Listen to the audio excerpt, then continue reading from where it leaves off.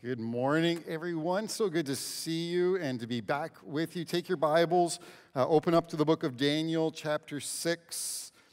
Daniel, chapter 6. If you're using a Bible in the seat around you, it's on page 788. If you need a Bible, please take one. That's our gift to you. Just as you're opening up to the book of Daniel, just a quick reminder about our block party coming up this Saturday. Is one of our feature events in a year where we try to serve the world around us, build bridges with the community around us so we can ultimately point them to Jesus. And so there's two things that I need you to do for block party this coming Saturday. Number one, invite people. Invite your neighbors, your friends, your coworkers, people that your kids play soccer with, whatever. Invite people to come and be part of this day together as a church. There's some postcards out at the information center. You can use those to hand out to some friends and family. And number two, we need about 20 more people to serve in all kinds of different ways. Some for a short period of time, some for a little bit longer. If you would love to serve at the block party next Saturday, please see Tammy at the information center after the service is done. All right, let me ask you this question. What do you do when people intentionally try to make your life difficult? What is your normal response when someone tries to make your life difficult? Now, let me clarify what I mean by that. I do not mean when you go through the drive-thru at McDonald's and the ice cream machine is broken down that they are trying to make your life difficult. That is not what I mean. All right, what I mean is someone who does things intentionally just to make life hard for you. And many times they do it so that they can get ahead at your expense. Well, today we're going to look at the story of Daniel and the lion's den. And just a reminder, if you're new with us today, this summer we are journeying through the scriptures and looking at a number of different Bible stories that are kind of hallmark important Bible stories in Scripture. And as we look at these stories, I don't know if you've ever watched a cartoon movie as a kid and then watched it as an adult. Like, as a kid, you're like, oh, that's so cool. And then as an adult, you watch it again, you go, oh, I didn't see that before in the cartoon. Like Shrek was that way for me. And so that's what we're talking about. Sometimes if we grew up in church, we learn these stories. We learn them in such a way that we have this kind of lens that we see them through as kids, but when we become adults, we kind of see them in a different perspective. And so I wanted to maybe read the story of Daniel to you today from a kid's Bible, because this might remind you of how you learned the story of Daniel in the lion's den. So I asked Neil Moody, our children's ministry director, to give me a kid's Bible that I could read this story to you from. It's story time with Kirk. The first time that the first book that he gave me, the first kid's Bible he gave me, the story was called, what was it called? It was called Daniel for Dinner. And I thought, I'm not going to read about Daniel for dinner. That doesn't seem appropriate in church. So we are going to read this story. Just listen along. God bless Daniel. He made Daniel very wise.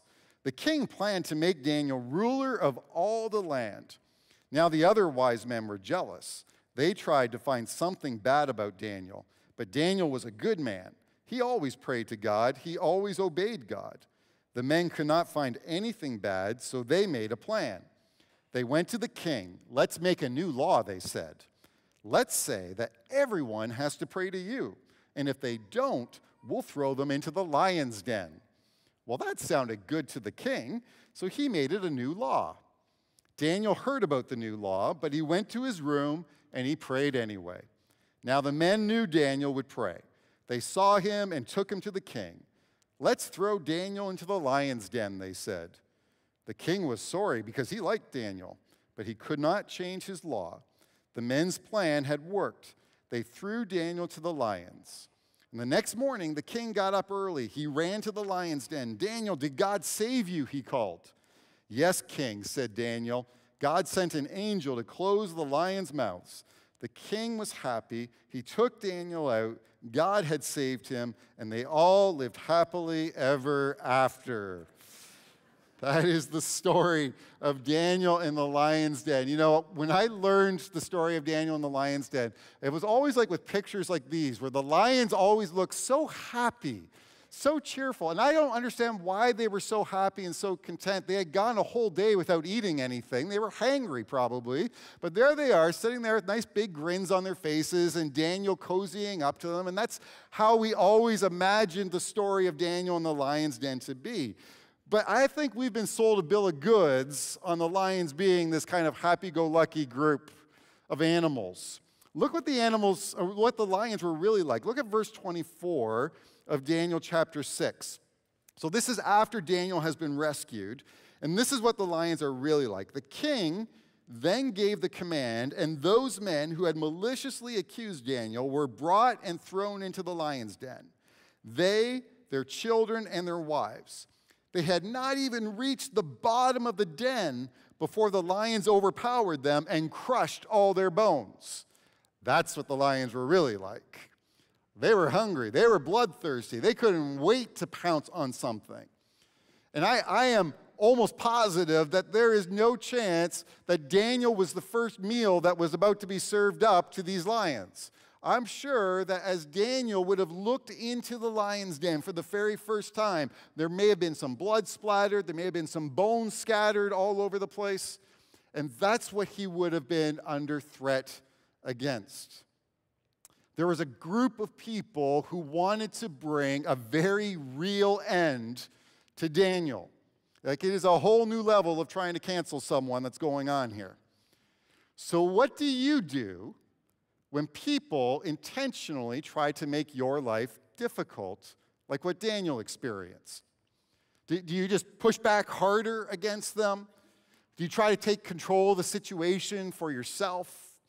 Do you run to work or hobbies or alcohol or food or porn to bring you comfort?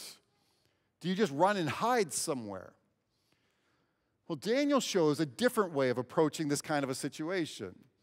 Daniel simply chooses to trust God. He chooses to trust God. How in the world does someone trust God in this kind of a moment? How do you trust God? Because the story of Daniel is really a story of his co-workers being jealous towards him and the success that he was having. And they wanted to bring an end to him. That's really what the story of Daniel is about. How do you trust God when people that you work with day in and day out want to make your life miserable? How do you trust God when someone wants to get you fired? How do you trust God if your marriage is falling apart and it feels like the other person is doing things intentionally to hurt you? How do you trust God when people in your family or your neighborhood are making your life hard? How do you trust God when it seems like there are people out in the world who are making millions of dollars while you're trying just to be able to scrounge up a few pennies to put food on the table? How do you trust God? How in the world does Daniel get to this place where he trusts God in this kind of an environment? If you were a kid in church, you may have learned this song. Dare to be a Daniel. Dare to stand alone. Dare to have a purpose firm and dare to make it known. Standing by a purpose true, heeding God's command, honor them, the faithful few. All hail to Daniel's band. And we've lifted up Daniel as being some great superhero who made some great choices to be able to trust God in this incredible act of courage. But you need to know, as we've seen throughout this entire series, Daniel is not the hero of this story. God is the hero of the story. And what the story of Daniel teaches us is this: it is worth trusting your entire life to the king with a kingdom that never ends. See, Daniel makes his decisions not because he has any level of boldness, but because he has complete confidence in who God is. When King Darius sees what happens to Daniel, look what he says about God in verse 26 and 27. Darius says, I issue a decree that in all my royal dominion, people must tremble in fear before the God of Daniel. For he is the living God. He endures forever. His kingdom will never be destroyed, and his dominion has no end. He rescues and delivers. He performs signs and wonders in the heavens and on the earth. For he has rescued Daniel from the power of the lions. Darius finally has this moment of clarity of exactly who God is. But for Daniel, this was not news. He already had very clear understanding in his heart and his mind of who God is. He already knew that God was the living God who endures forever. He already knew that God is the one whose kingdom will never be destroyed and his dominion will have no end. Daniel was a guy who once lived in Israel, and now he has been moved to live in Babylon. But no matter which kingdom he's living in, Israel or Babylon, he sits there and goes, God is still king over it all. And I have complete confidence in that. Think about all the nations and the rulers that have come and gone in the history of this world. If you're getting worked up about the political climate right now and you're worried about what's going to happen to the entire world in the political climate we find ourselves in, let me tell you something. Everybody who thinks they're powerful, there have been a long list before them who thought they were just as powerful, and God is the only one who's still standing. His kingdom knows no end. He rescues and he delivers. Daniel knew that. And he is the God who performs miracles.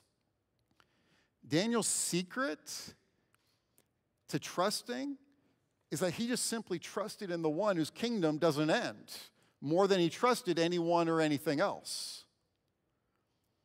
Your view of God is going to directly influence your desire and your ability to trust God. If you think God is a tyrant and he's cruel, it's going to influence the way that you view him and your desire to trust him. If you think God is weak and distant, it's going to influence your desire to trust him when you are hitting the hard things of life. If God is only words in a book that we talk about that's thousands of years old, that's going to influence the way you relate to him today because you're going to think he has no relevance to today. But what if God is really the same yesterday, today, and forever? What if the God that you read about in this book and the stories you read about in this book and how he relates with humanity, what if he is really the same God today? If you see God for who he really is, that he is the all-powerful, all-knowing, all-wise one who is holy and loving and who lives, and he is the king of a kingdom that never ends, does it not make sense to just trust him? I mean, we trust people who have far less knowledge or skill or strength than God does every day. Why wouldn't we trust him? And the good news is that what Daniel knew to be true is something that's available for every single one of us today. We can have the same kind of confidence. That statement that Darius makes about God's kingdom having no end, it ultimately points us to Jesus. I'm going to put a verse up on the screen from the Gospel of Luke, chapter 1, verse 32 and 33. The scriptures say this, talking about God's kingdom. He will be great and will be called the Son of the Most High. And the Lord God will give him the throne of his father David. He, Jesus, will reign over the house of Jacob forever, and his kingdom will have no end. Now, I know that if you're not used to this kind of language, it might sound like some really weird movie plot that's going on right now. So let me just describe this a little bit to you. The Bible describes that there are two different kingdoms that exist. There is the kingdom of darkness, and there is the kingdom of God. The kingdom of darkness is a reality where everyone and everything in it lives in rebellion against God. It is a place where every single human begins their life. We all begin in the kingdom of darkness. In the kingdom of darkness, We live in a space where we do what we want, when we want, how we want, because ultimately what we have believed is, I am responsible for making myself happy. And at the core of it, we live in a space of going, I don't really need God. And Jesus says the devil is the ruler of this world. He is the ruler of the kingdom of darkness. And the devil has been given authority over people and structures and systems of this world. The kingdom of darkness is ultimately built on lies. It has good things in it. There are things that are appealing and attractive to it, but is ultimately a bunch of lies that are ready to crumble. It is a place of spiritual slavery. It's a place that ultimately ends in death. The kingdom of God is a place where the rule of a sovereign and good God who governs over all things. The kingdom of God is where people willingly submit to Jesus as king. It's where what God wants done is done. It's a kingdom that is here. God does reign over all, but it is a kingdom that is not yet fully experienced until Jesus returns. And in God's kingdom, not only is Jesus king, but he is a king who is generous and gracious and loving, who cares. His immediate presence is available to all who call on him. It is a kingdom of life. It is a kingdom of hope. It is a personal kingdom of God with us. And you've heard us talk many times about how Jesus provides forgiveness of sin through his death on the cross. And that is 100% absolutely true and essential for us to know. But Jesus did not only come to provide forgiveness for your sins. Jesus came to rescue you from the kingdom of darkness and bring you into the kingdom of God. That's what it tells us in the book of Colossians chapter 1. I'm going to put this verse on the screen. It says this, he has rescued us from the domain of darkness and transferred us into the kingdom of the Son he loves. In him we have redemption, the forgiveness of sins. Salvation is both the forgiveness of your sins and the transferring of you from the kingdom of darkness into the kingdom of God. Let me try and put it this way. This is a weak example, but I'm going to say it anyway. If you're a fan of the NFL, of football, let's say that you were born to play for the Dallas Cowboys. All right? You're going to have some good moments, but you ultimately know it's going to end in disaster.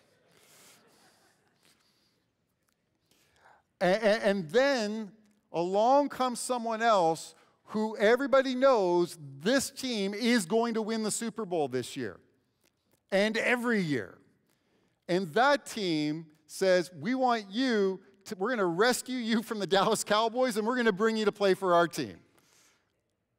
I know it's a weak example, but just to give you an idea, that comparison doesn't even do justice to how great of a gift it is to be rescued from the kingdom of darkness into the kingdom of God.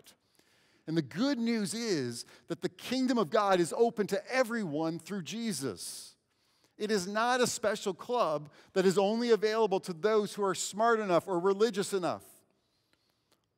If you live in a reality where you experience a life of being rejected and unacceptable, the kingdom of God is open to you. If you feel weak and powerless, the kingdom of God is open to you. No matter what race you are, how much education you have, what your IQ is, how much money you have or don't have in your bank account, the kingdom of God is open to you through faith in Jesus Christ. Every single one of us has faith in something or someone. How do I know that? Because we all have something that's guiding our life choices and decisions, even if it's yourself. We all have faith in something or someone. But every other person or program or book or podcaster that you trust your life to, it is all temporary. It will never, ever last. Only God and his kingdom lasts forever. And he came to rescue you from the kingdom of darkness and make you part of his kingdom. And he says the only way that that happens is by you putting your faith in Jesus. Not by all of your works or how impressive you can be with your life. Put your faith in Jesus. And God, through his grace, does the miracle of moving you from the kingdom of darkness into the kingdom of God. Now, once you've been redeemed to the kingdom of God, the Bible says that you become a citizen of this kingdom. If you're a Christian, you are first and foremost a citizen of the kingdom of God. Yes, you're a citizen of Canada, but that's a secondary citizenship. You live as citizens of God's kingdom. And one of the things that I've learned in my own Christian life is this: trusting God for my salvation is one thing. But the Christian life is a journey of learning to trust God over and over and over and over again. I learn to trust God and I have faith in God for my salvation, but I learn to trust God for every moment of my life. I don't know about you. Maybe you're someone who has figured it all out and what it looks like to trust God. But trusting God is what the Christian life is all about. It's what it means to be a citizen of God's kingdom. And to some people, trusting God sounds very scary. Because what if God doesn't come through the way that I want God to come through? What if I get hurt in the process? If you read the story of Daniel, Daniel never indicates that he knows what the end result is going to be when he gets thrown in the lion's den. He doesn't know if he's going to live to see another day or not, but he simply trusts God. To other people, trusting God sounds something very passive and weak to do. Like, what do you mean trust God? Just take control of the situation and live it out. But it's not weak at all. It's a commitment to live every day and every situation with this mindset. I'm a citizen of God's kingdom. He's God and I'm not. He knows more than I know. He's more powerful than I am. And he's good. So it's not that I do nothing when I trust God. It's that I will live as a citizen of the kingdom of God and do everything his way. That's what it means to trust God. The entire Christian life has far more hope and far more peace and far more purpose to it when you trust Jesus to be king. And I don't just mean this as a theoretical statement of trusting Jesus. Like, oh, I trust God. I hear people kind of flippantly say it sometimes, like, oh yeah, I trust God. I mean real world, boots on the ground, living as someone who trusts the king to be who he says he is. He is faithful, and he is good, and he is holy, and he is righteous, and he is just. And that's how Daniel lived his life, not just in the crisis of the lion's den, it's how he lived his whole life. Who you live for on the good and the normal days of life is who you're going to live for when someone makes your life difficult. If your goal on the good days is, I'm just going to do whatever makes me happy, guess what you're training yourself to do when the crisis hits? I'm going to live for whatever makes me happy. If you keep trusting God on the good days, guess what's going to come more naturally to you when life gets hard? So what does it really look like to trust God? Well, quickly, 3 things in the story of Daniel, what it looks like to trust God. First of all, trusting God means living God's way. It just means living God's way. Just imagine, put yourself in Daniel's shoes. Another nation comes, conquers where you live, makes you move to their land instead, about 1,200 kilometers away from your home. And you're going to spend at least the next 7 decades being forced to live in another land under someone else's rules and laws. They are not immigrants who chose to move. They were forced to move. Put yourself in his shoes and imagine the emotional toll being away from your family, all that you know in your life, your friends, your home. And then look what verse 3 says about Daniel in chapter 6. It says, Daniel distinguished himself because he had an extraordinary spirit. Here's what that means. Daniel was just committed to staying pure before God. He was ethical, he was hardworking, he was trustworthy, he lived with integrity.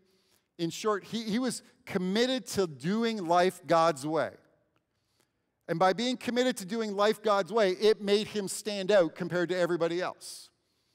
If you want to be radical in this world, do life God's way. You will stand out compared to everyone else. Like, you heard Robin up here talking about serving with a bunch of kids on Monday nights. Who in their right mind gives up every week on a Monday night to come and hang out and serve with all these kids, right? People who love Jesus and see Jesus as king. That's who. That's who goes and does these kinds of things. One of the things we got to understand is that trust and obedience are very much linked to each other. When you disobey God, what you're saying is there is a better way than God's way. That we trust ourselves more than we trust God. When you do life God's way, you're saying, God, I trust you to be right. I trust you that this is the path that I'm supposed to go down to find life and to be the most loving person possible. Do not let your circumstances define your way of life. Let God define your way of life. That's what a lifestyle of trusting God looks like. Think about your money and your marriage and your sexuality and your time, your sense of purpose and relationships in life. Are you doing it God's way? When we pray, God's kingdom come and your will be done, it means that we want every part of our hearts and lives to be surrendered to God, that we trust God with every part of it. We do things his way. In order to do that, though, you have to know what it actually means to live God's way, which is why you need to be reading your Bible. You need to stay in the Bible and keep learning what God's ways are. And even if you've been a Christian your entire life, you need to keep reading your Bible because God will still speak to you and show you what his ways are for your life. Don't ever think that you already know everything that the Bible says about God's ways for your life. Last week, I was doing my devotions, and I'm reading it, and like all of a sudden, something jumped out at me in God's word that just taught me, like, oh man, I had never seen this as being a sin before. I need to think differently and start to live differently in response to this because I want to do life God's way. Get into your Bible. The second thing of what it means to trust God, trusting God means choosing connection with him over comfort. Prayer is one of the most significant ways to express trusting in God. Because prayer is where you will acknowledge that you need God more than anything else. Look at verse 10 and see how Daniel responds to this new law. The Bible says that this new law comes into effect, and here's what he does. He goes home, and 3 times a day, he just keeps praying, just like he had done before. He doesn't fight against those who set him up with this new law. He doesn't appear to get angry or anxious. He just goes home and prays. See, the comfortable thing for some people is push back. For other people, the comfortable thing would have been just to maybe double down on your work and kind of just maybe stop praying for a little while. I mean, it's only a month. You can get by for a month without praying. It's fine. That's what the law was calling for. He doesn't get angry or anxious about the whole thing. He doesn't look for comfort. He looks to connect with his God. He just kept doing what he always did. He valued his connection and relationship with God so much that it did not really bother him the risk that was involved. He trusted God to be his source of everything that he would need. And most of us don't face the threat of losing our lives if we pray. But we are faced every day with choosing comfort over connection with God. Think about this past week. How was your connection with God over this past week? I don't have time to pray and talk to God today because, well, I was too busy playing my PS5. Or I was too busy binge watching this show on Netflix. Or I had a whole bunch of business deals that I had to strike this week, so I just didn't have time to really connect with God. I'm under so much stress. I just need to escape in some way to something that's going to make me feel better. I don't have time to connect with God. There are just so many more comfortable ways to spend a Sunday morning than to get up and go to church and worship Jesus with God's people. I don't really have time for it. Think about someone that you respect and admire in life. Could be a business leader, could be a podcaster, whoever, just somebody, maybe somebody you don't even know, but like you just admire their leadership, you admire their wisdom, their perspective on life. Now imagine that they invited you to come into their home to offer you their wisdom and to share their resources with you. What would you do? You would clear your calendar in a heartbeat to be there. The God of the universe has invited you to come. Make connection with Him your priority. That will declare a sense of trusting Him. You trust that other person. You trust their ability to help you. Imagine how different our lives would be if we really trusted that staying connected with God was literally the best thing that we could ever do. Remember who God is. You have problems? Cast all your cares on Him because He cares for you. You need wisdom? Come to Him and ask for it, and He promises to give it to you generously. You're overwhelmed by life right now? He says, come to me all who are weary, and I'll give you rest. The truth is, staying connected with God is actually where you receive the greatest comfort. We go looking for comfort in all these other places, but the greatest comfort you will find is by staying connected with God. Which leads to the last thing we can learn from Daniel. Trusting God means that you can have confidence in God's protection. I believe wholeheartedly in God's protection. I know that many of you have stories of how God has protected you in different ways. I've almost drowned 3 times in my life. I believe in God's protection. I'm standing here today in part because of God's protection. If you've ever driven with me on the 401, you would believe in God's protection too. But I know this. There are a lot of people who struggle with the idea of God's protection. Because frankly, you see a lot of heartache going on around you. Maybe you're walking through the hardship yourself and you're going like, where's God in all of this? Where is God's protection when I feel like I need it? Like, it's nice to read a story about God rescuing a guy from the lion's den, but really, God hasn't shown up and rescued me from my problems. What makes Daniel so special and not me? Maybe you're wrestling with the idea where you're going, like, maybe I'm just not good enough. Maybe I'm just not as spiritual as Daniel was. You know, Daniel tells us why God shut the mouths of the lions. And it wasn't because Daniel was so great. Look at verse 22. In verse 22, Daniel tells us, my God sent His angel and shut the lions' mouths. They haven't harmed me, for I was found innocent before Him. Now, some of you are going to think immediately, there it is. I just have to try harder to be better, and God will protect me. Some of you are going to think, I'm so bad, I could never be innocent before God. But I want to tell you a better story today. Every single human is guilty before God. We all start guilty before God. You cannot avoid being guilty. You are condemned and destined for judgment as a human. But God is also merciful and gracious. And Jesus is God's answer to the human predicament. And 2,000 years ago, on a cruel cross, Jesus Christ, the Son of God, came and died in your place. He took the punishment that you deserve. And for those who place their faith in Jesus, the Bible uses a word called justification. You know what justification means? It's a legal declaration.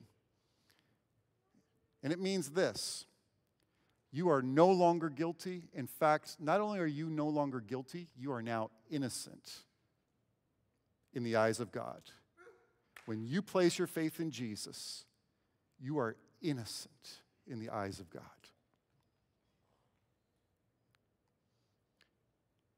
And when God looks down and he sees Daniel, the reason that God rescues Daniel is because God saw Daniel as being innocent.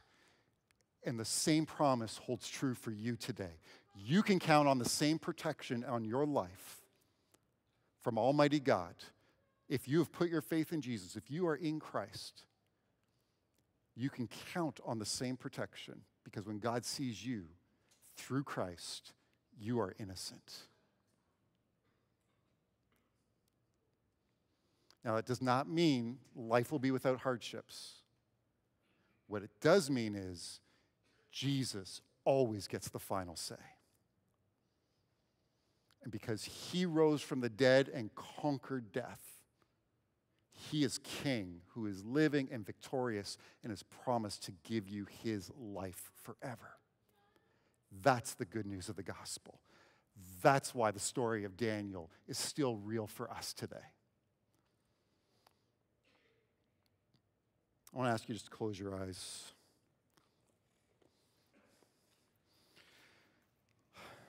I don't know where you're feeling like life is difficult, but I do know this. In this room and online, you are not alone.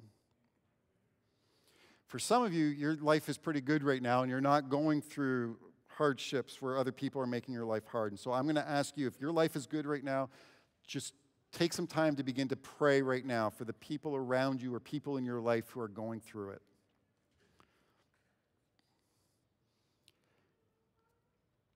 If you are in this place today and you are hurting because other people are doing things to hurt you, and you're wrestling with this idea, I want to invite you, just in your own heart and mind right now, just to be able to say, God, I trust you.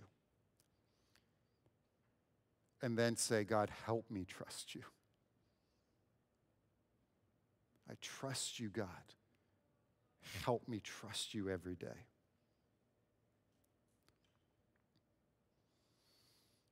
Some of you are feeling very stuck and you don't know how to really trust God because the circumstances are just so heavy and so big and so overwhelming. And I just want to say it's so important for you to get connected with some other people. I want to invite you to connect into our Freedom Session ministry starting in just a few weeks, where you can learn how to trust God even in the pain of your life. Friends, listen.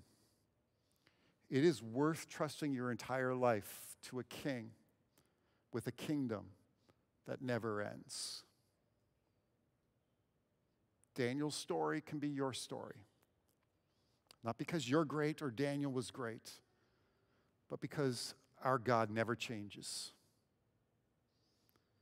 And he is great, and he is gracious towards you. Father, I pray that you would help us to see you in the moments where we are feeling overwhelmed by the fire. Rescue us, God, through your great power. In Jesus' name, amen.